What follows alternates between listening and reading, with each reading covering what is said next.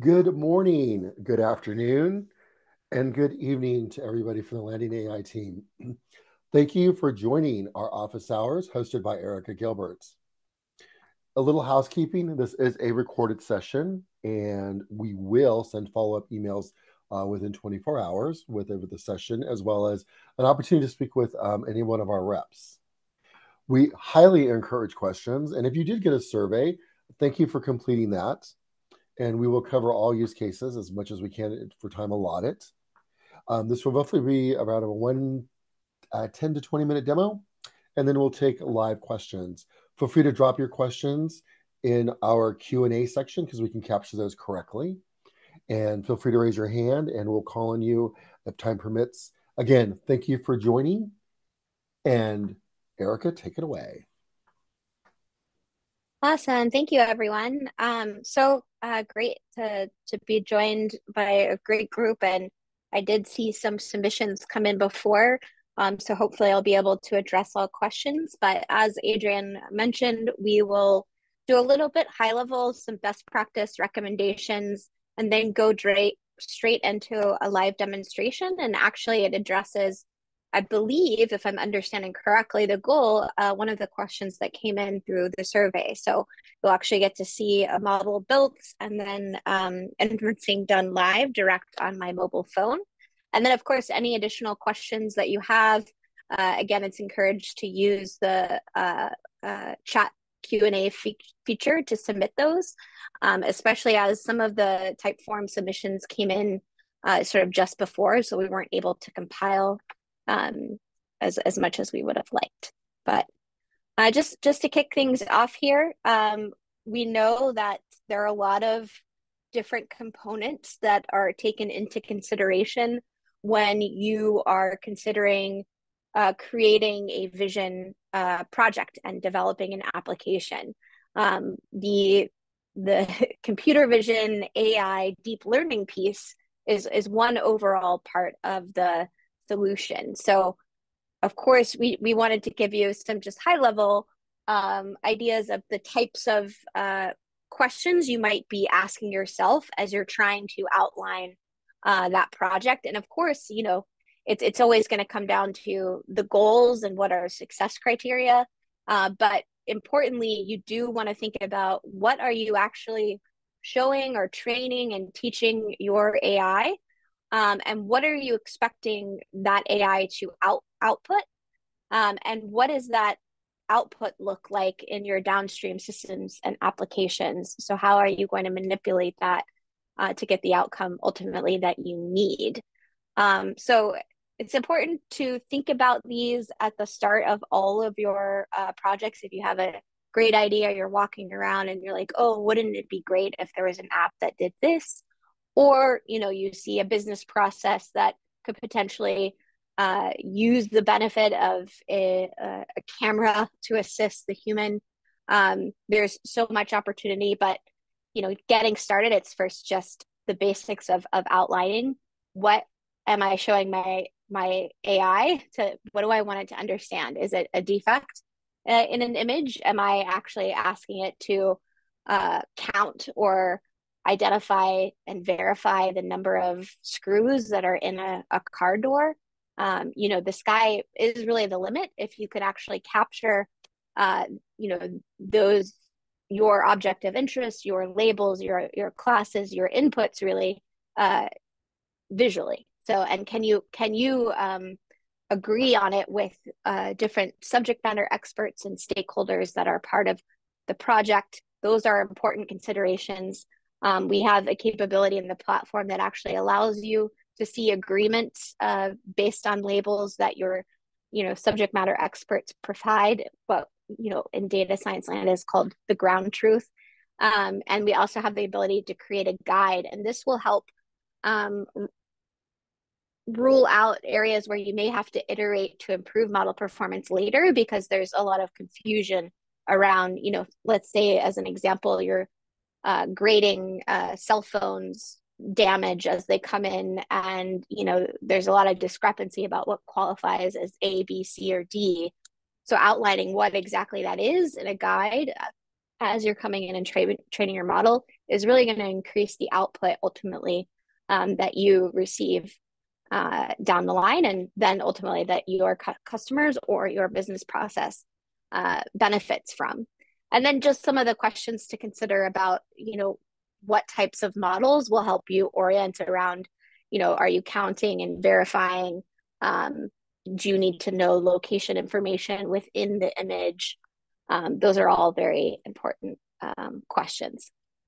So that's all really just on the side before you get to deploy, before you're actually ready to take your model's output and then pass it into a downstream application. So this usually, can be, depending upon the systems that you're working within, can be a longer part of the process. A lot of the times, though, and what we'll show today, is if you're working with mobile application development, it can be super rapid.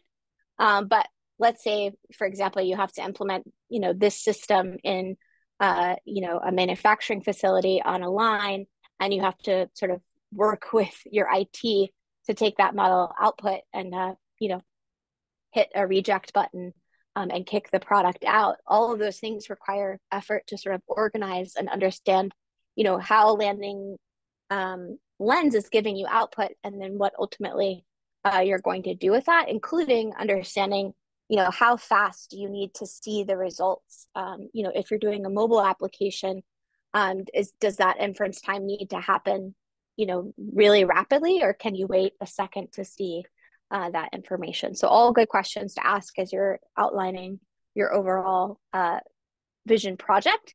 And just some guidelines because it can be kind of overwhelming, especially when you come into LandingLens for the first time. There's a lot of capabilities that are very sophisticated deep learning models. And you may not know ultimately what type of project or model type to select.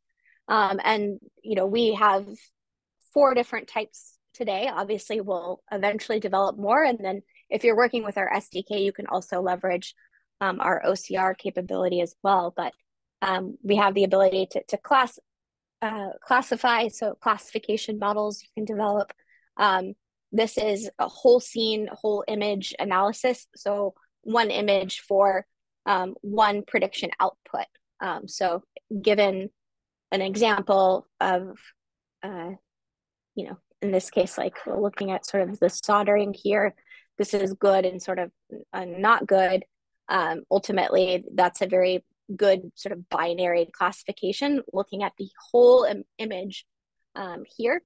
But you can also add additional classes. So it can be more than just a 2-class system. So a lot of customers will actually start with classifying for good, bad, depending on a wide variety of different use cases of what good, bad it might actually be.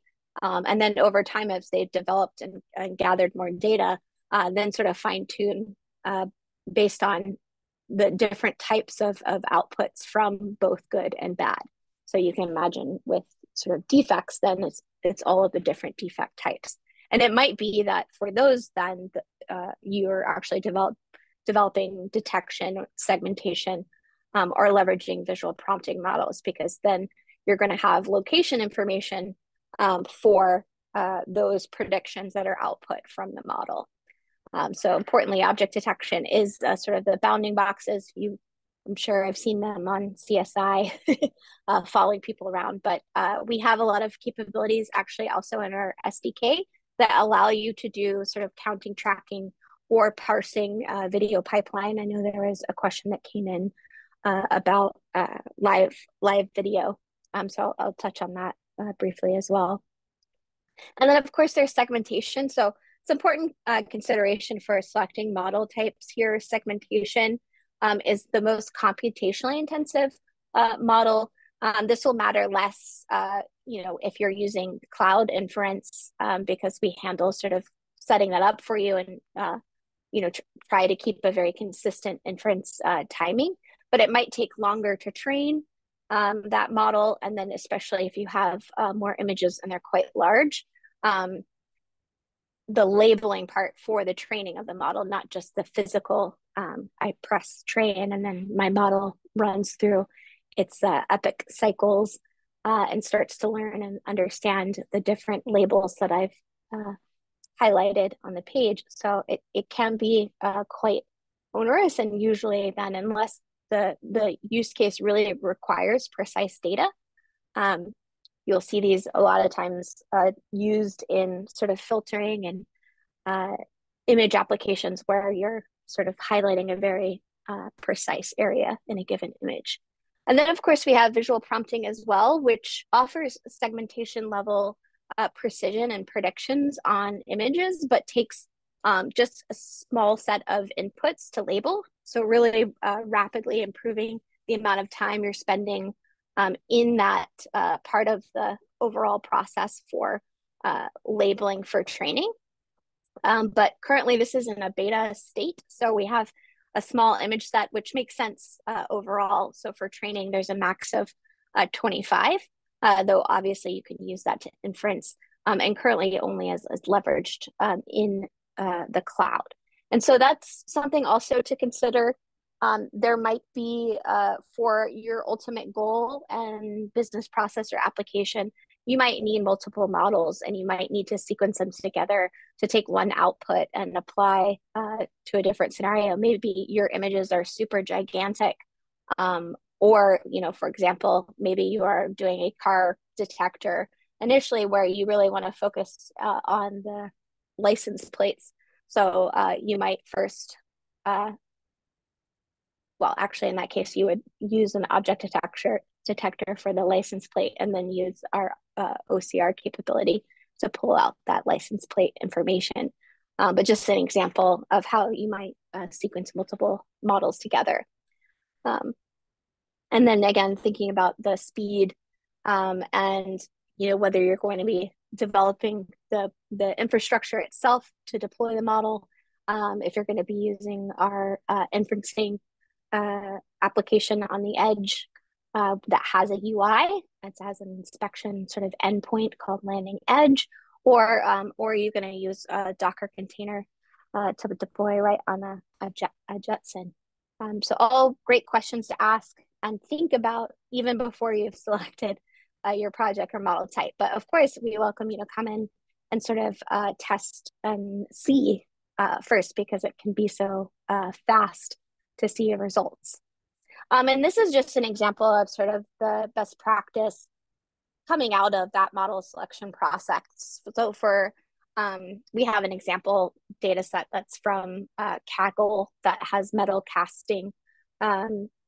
So actually, this is not the greatest size here. This is smaller than what we'd actually recommend to really capture those defects in the metal cast themselves. But it is a very consistent position, and for the most part, the lighting and camera is pretty good.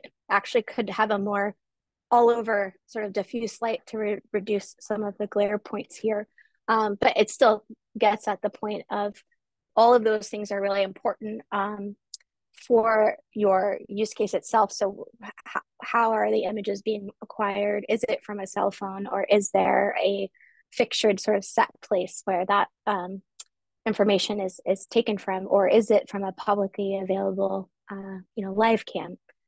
And so then ultimately, how am I getting that training data into LandingLens and then to use for training, but then also how am I considering using that for predicting and inferencing as well? But for classification, you want good coverage and visualization. So this is just a random example pulled from Google on the right here, but they're pouring the cast here. And obviously there's a lot more visual information and feature information to learn. And so that would not be a recommended way to go about trying to setting up images to solve that challenge. And that really shows the point quite clear here that of course, we offer a data-centric platform that learns from a very limited set of data, unless you're pursuing our LVM approach. But here you can use a minimum of 10 examples for every class or label that you want the model to understand. But more is always typically better, unless you're adding bad data that's not focused to exactly what your label ultimately is and what you want the model to understand. But on the right here, you can actually see the model is starting to learn the features of these metal casts and what ultimately we want the model to understand as defect. And it has a heat map of where it's focusing those features. So obviously in the top here, after 10 examples, it's a lot less focused on background. It's focused more here on the metal cast itself. But after 10 examples, it's really not focused in on sort of the defect areas that we can visually see. But after 40 examples, we do see that attention and focus on that feature of the defect. And so you can imagine this would apply across any number of use cases of what you're trying to teach a model. And the more examples, the better it's able to tune in ultimately to that feature. And we also want to consider overall for our use cases and our models that we're developing in LandingLens, how we're balancing that training data. So for each label or class in the platform, we want to get as equal a distribution as possible because we want the model to understand better what scratch versus hole is in our metal casting example. So it can be challenging though to achieve that, dependent upon you may have very rare use cases, but you're still going to try to do the best that you possibly can to get that equal distribution where possible, and in some instances leveraging sort of manufactured, sort of created, or synthetic data. So now we'll get to the exciting part here where we're going to walk through the ability to do mobile inferencing. And the use case we're going to look at today is actually set up with a very simple light box that I ordered for like $20 on Amazon. I can share if it's helpful for folks, but to just create sort of even illumination over the model here.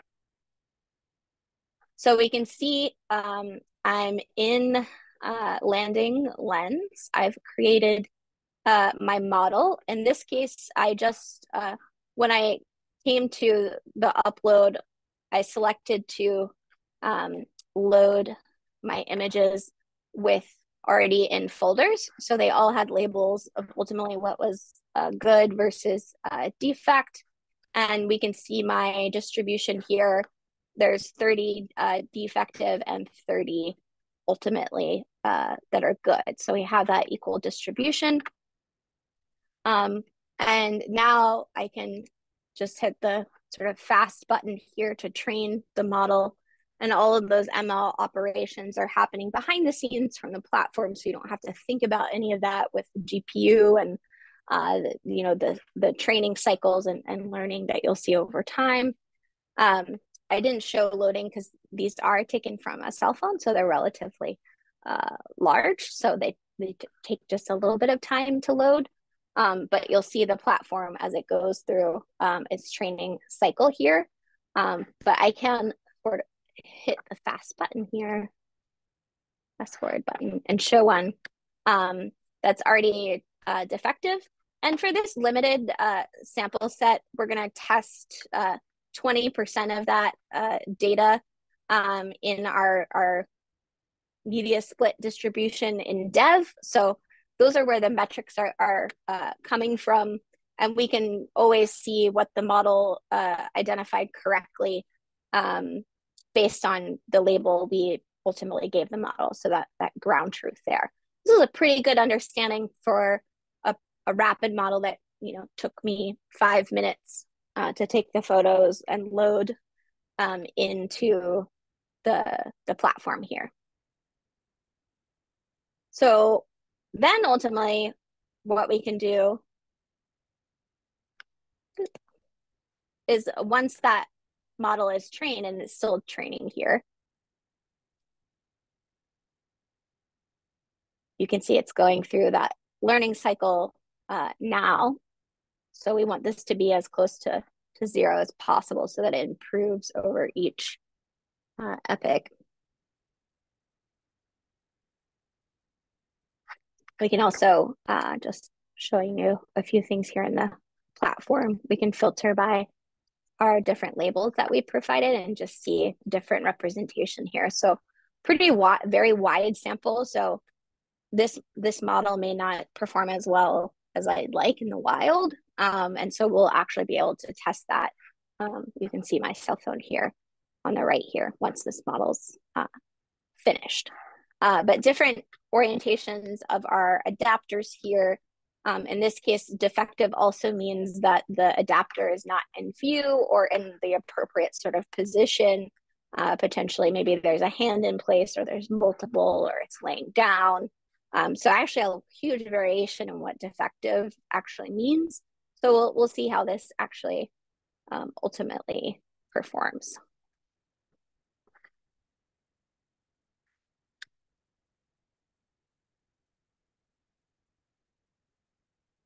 Let's give it one more minute here, the refresh button, just see.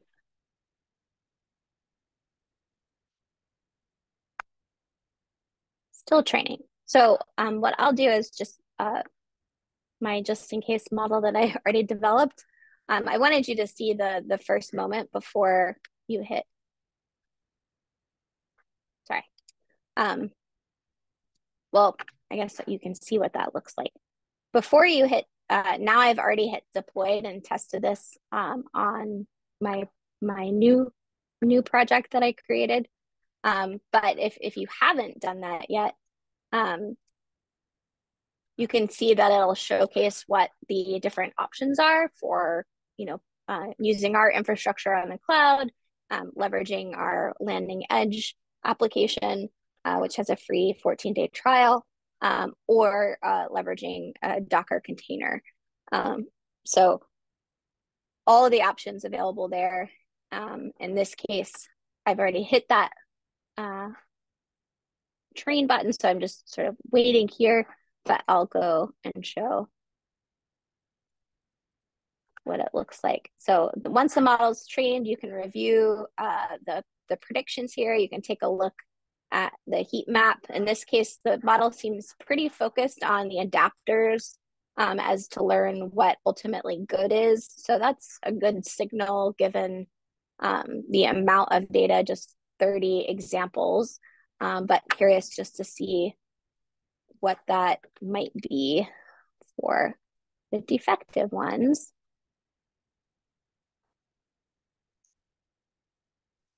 So here, the heat map, I think, is learning a lot more area than just the adapter, which is good, but will probably require more examples overall to really focus in. Some of the defects are actually pretty small in these examples. All great things to sort of think about and view and test as you're iterating in the platform. So then actually what you can do is you'll see the first time you create your endpoint. Actually, we'll just create a new one here. Oops, if I can type today.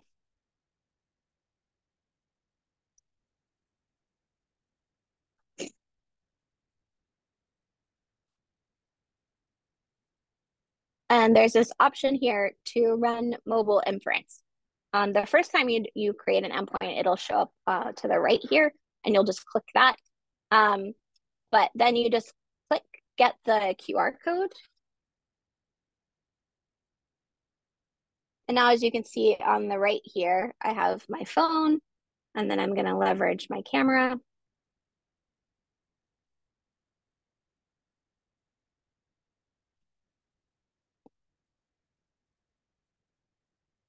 And now it's pulled up an inferencing simple web page specific to my model and endpoint.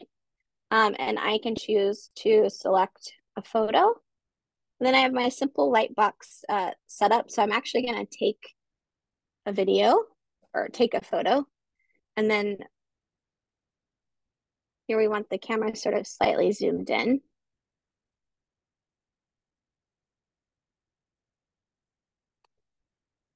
Oops. Oh, I forgot to hit deploy. Of course. Deploy. So we'll do this one more time.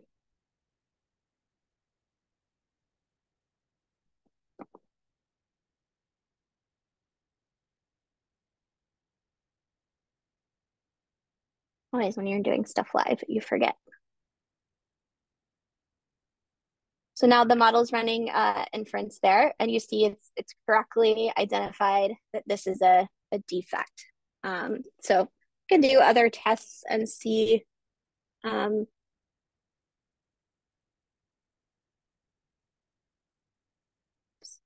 just removed my defect, and I'm going to zoom in and position.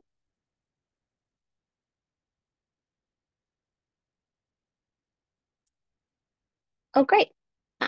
Correctly identified as good. So, in a matter of, less than 30 minutes, I've deployed a trained deep learning classification model to the web. I have an application inference point that I can leverage. And, if I'm working with different business units or folks that maybe have no familiarity with AI, and I want to take some sample images and then show them live in person, I can show them what is potentially possible. And then think about how this ultimately would be deployed in a production scenario. So we really recommend this for sort of rapid prototyping and showcasing to get buy-in or just to understand, is it possible to ultimately show and teach a model, whether it be segmentation, object detection, classification, and train on certain imagery and see a result in real time. I was worried here that we don't actually have enough images yet to focus in on what's actually good in this adapter because it's a relatively small area here. So I was curious how well it would actually perform. So I'm sort of sanity checking the feasibility there. I see someone else took a random image and submitted it. That's very cool. Good on you. And here we now see the images available that were inferenced. And the other benefit of the platform is that we can use these to iterate on the model. So I'm going to add these images back to my build screen. Maybe they show a representation that I hadn't quite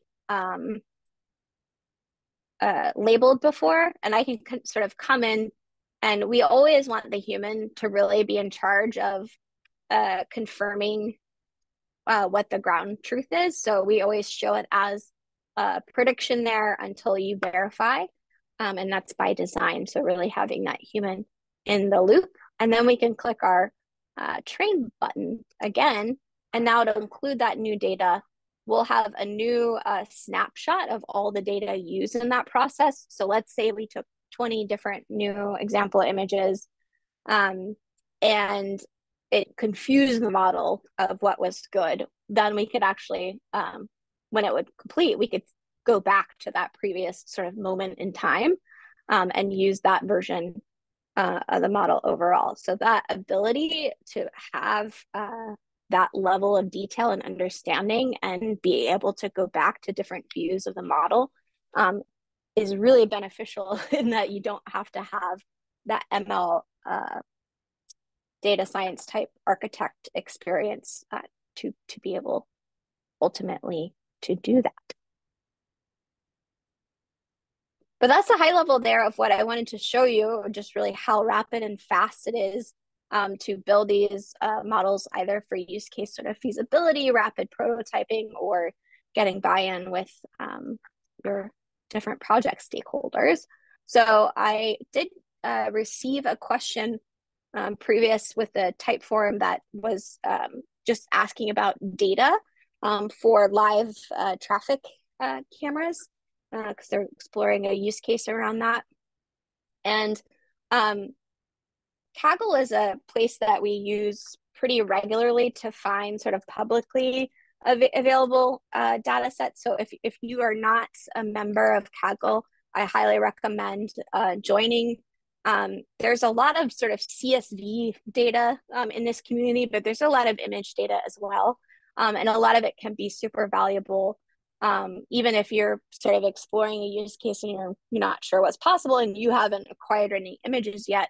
It's a great place to come to see. And a lot of times, data that's actually from .gov websites will be aggregated, and other data scientists will have done different tests or experiments there. But there are a lot of cameras that are available from .gov websites. So I think then your next steps would really be around sort of the software development piece of taking that camera feed and pulling the image frames from it to use to train the model. And our, SDK does offer some examples on how to parse video. So I highly recommend you review that documentation and see, if it's applicable, or I'm sure you would have to make some adjustments or augmentations to that. But very valuable. Our goal is to continue to grow this library so that, as you're looking to parse your data either pre or post model input or output, you have some examples so you don't have to reinvent sort of the software programming wheel, all of that pipeline and connectivity yourself. And then I'm going to take a look now at the chat as we're going over to sort of the Q&A.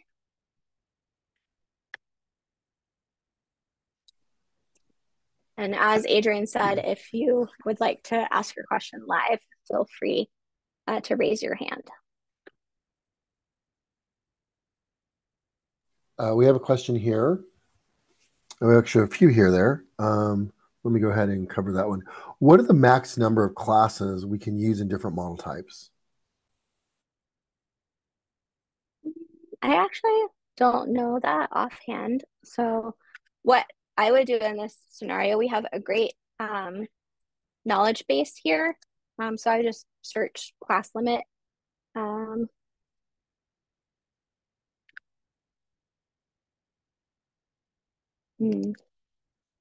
I will find out and get back to you.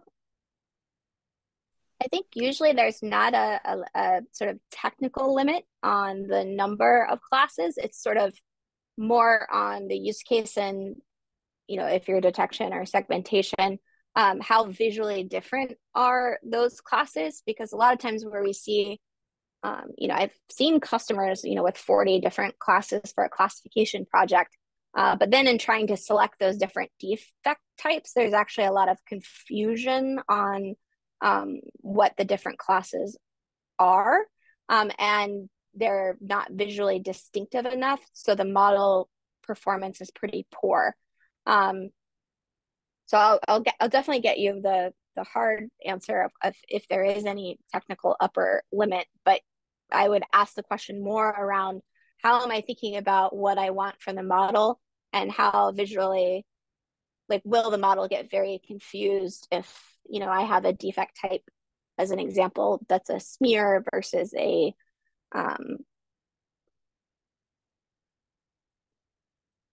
I can't think of another example, but if they're very similar, then the model might be confused. And you might want to actually look at other post-processing mechanisms to parse the output from that model. So as an example, then you might look at the overall size of the area. For example, if it's an object detection model, to understand that perhaps it's,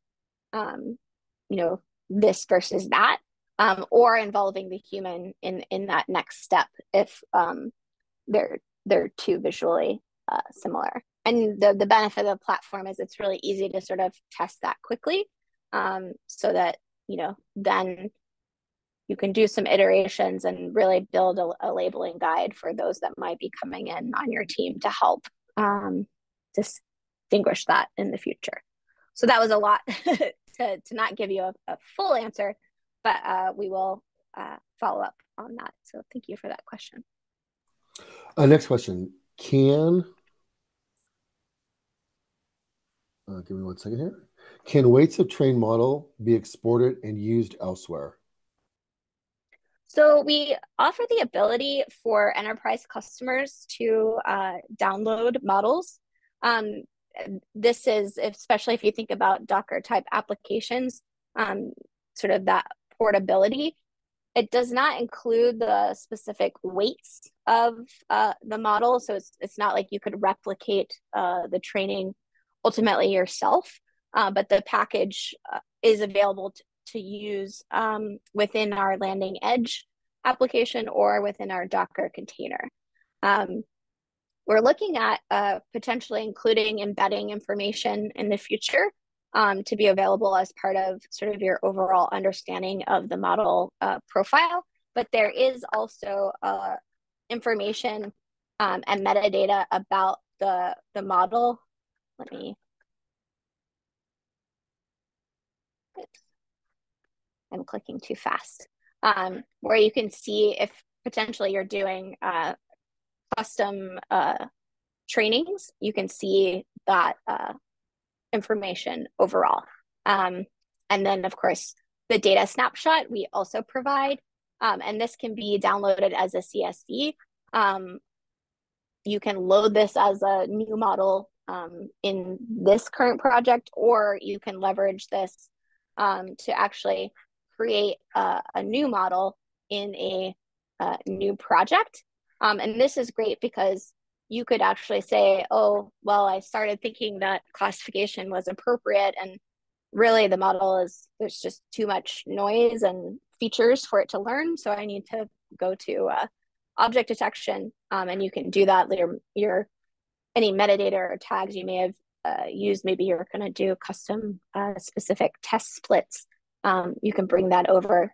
Obviously, then you have to put the labels, but just some information about the model data that you can leverage within the platform. And then also outside, we also offer the ability to download the Pascal VOC file. And we'll give it another minute or two for last minute questions. And just as a reminder, just to stay abreast of our upcoming events, sign up for a newsletter, join our community. In addition, always for those of you who've already signed up for LandingLens, we do offer our office hours pretty frequently. So just keep up to date on our website. We'll continue to send reminders to everybody. And it looks like we're good at the questions. Erica, great job. Thank you for your great presentation. Everyone, thank you for joining Thank us. you, everyone. And we will be sending out follow-up emails with the recording tomorrow morning. However, if you would like to reach out to us today, feel free to drop an email at sales@landing.ai. Thank you, and follow us on LinkedIn. Have a great day.